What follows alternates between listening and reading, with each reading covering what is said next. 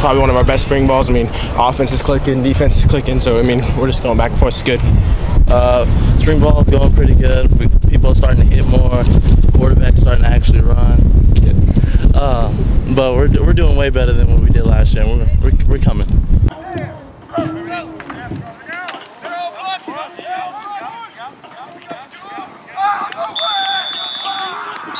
We're still building on it. There's still a lot to work on, but you know, we're still looking pretty crisp on some things.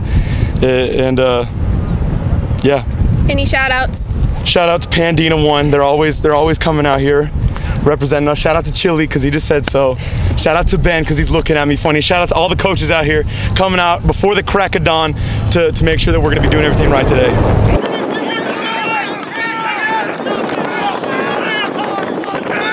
2 days in, I feel really good. Tempo's been fast. A lot of, you know, with as many returners we have, you know, the football IQ is showing up, and it should for after the success we've had in the last 2 seasons.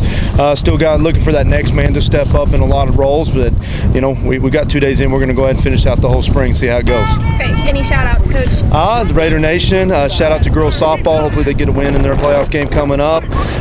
Shout out to Miss Mann at home, and then to the Raider boys all across the nation.